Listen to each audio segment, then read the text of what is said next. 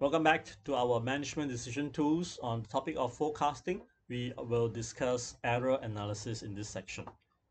Now, when we forecast, we will not always get the right future value. That much we know for sure. So it is a must that we have some sort of control and record over our errors. Errors will be the deviations from the actual data.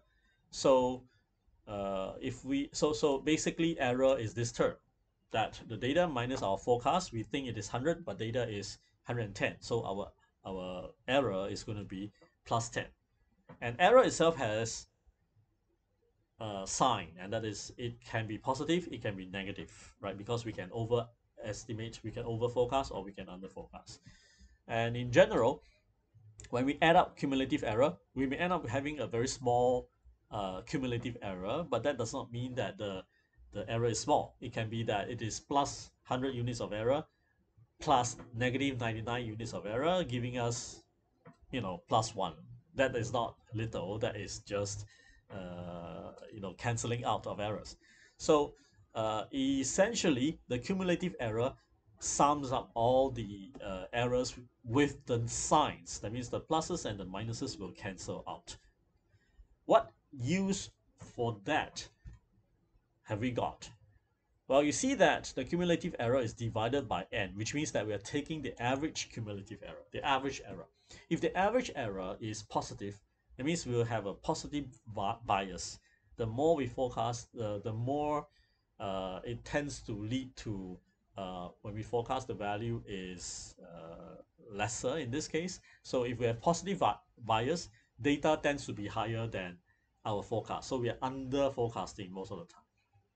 If we have negative bias, then basically we are uh, over forecasting, right? So the data tends to be below our forecast values, and both are not good.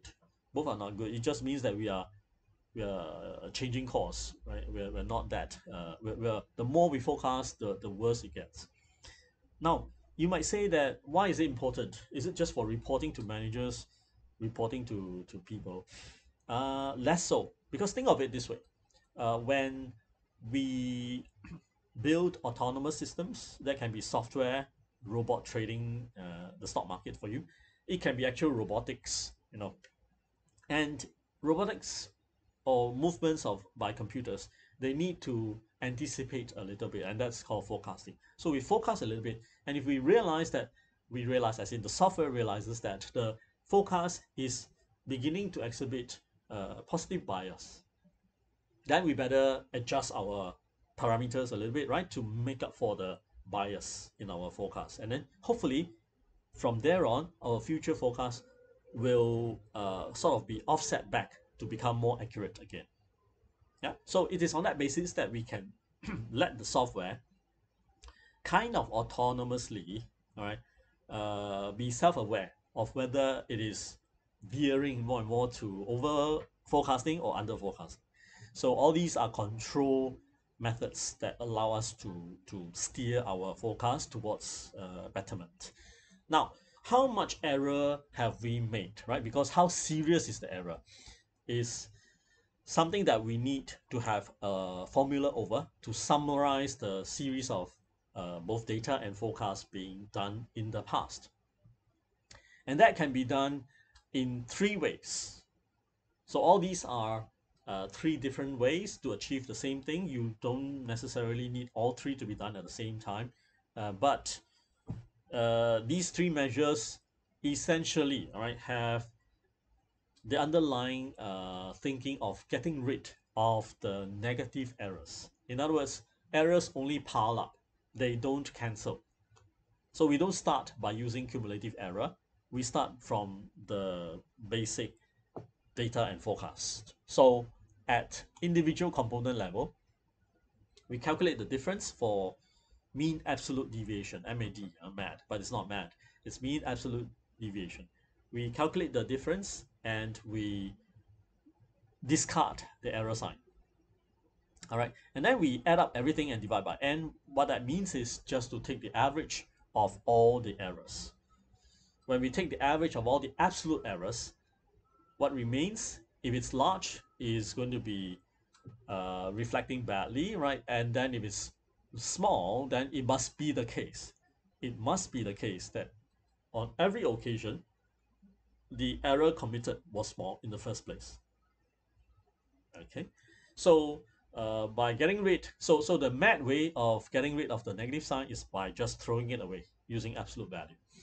The mean square error way of getting rid of the negative sign is by squaring the error, which is of course sensible, except that it will magnify the numbers a little bit. All right, so again we square the error to get rid of the negative sign, and then we take the average by adding all the n errors, squared errors, and dividing by n. So a large MSE will reflect badly on the forecasting algorithm, and a small MSE can only result if all along the errors have been small. A zero MSE can only result from all forecasts have been exactly on the data points, right? So 0 is the ideal, and so is for MAT. So MSE, MAT, they both achieve the same sense of the larger, the worse, the smaller, the better for the forecasting algorithm. Okay. When do we use which? Now, MAD is very efficient for calculations because getting rid of the negative sign is just by taking absolute value, which is very cheap and efficient in computer software. So just throw away the minus sign. So very efficient when you have tons and tons of data to do math calculations, very efficient. And because all we need to know is it big or small compared to another math value, it doesn't pay to spend too much computer cycles to do this calculation. So if you're doing software analysis, autonomous systems, self-correcting forecasting algorithms and trading systems and robotics and whatnot, consider using math, right? So because it's efficient in calculations. MSE, on the other hand, requires squaring. And all that does is just to delete or remove the negative sign. So, but when you square, if the error is of 6 digits kind of a situation, when you square, you're going to get maybe 12 digits, right? So it's going to be very time consuming, memory consuming for the computing systems to perform the calculations and then add them on and then taking the average. Yeah? So it is computationally more expensive, more penalizing, right, than to calculate MSE than to calculate MAT. Furthermore, when you calculate MSE, if the data xi is measured in dollars, your MSE will have the unit dollar squared. Dollar squared. If your measurement is centimeters off, your MSE will be centimeters squared. I mean, that doesn't sound too bad, but if you're doing length measurements, having area kind of units coming up is a bit mind-boggling, right? Dollar square is incomprehensible. But that kind of squaring of the unit, fortunately, doesn't come with MAD. So again, MAD has some advantages. So why do we keep MSE? Because it is mathematically easier to operate using MSE. It has simplicity, it has square, right? You can differentiate it, you can sum it easily, operate it mathematically. Whereas with absolute function, it's just maddening for people to operate using absolute symbols and functions. Now, the sort of drawback of MSE having a squared unit can be kind of gotten rid of using root mean square error. So what we do is we take the MSE as it is and then apply the square root to get RMSE. So this is analytically very nice. Okay, you may not like the square root and the squaring, but it is easy to operate if you want to analyze the mathematics behind. So RMSE quite preferred for analysis and for reporting purposes because RMSE has this nice feature that the unit is back to the same unit as the data. So easier to report, easier to analyze, and in some sense, it's also more commonly discussed than MAD. All right, so because of all these different application areas, we should know both. That would be equipping you with more knowledge to handle anything that's being thrown at you. Okay.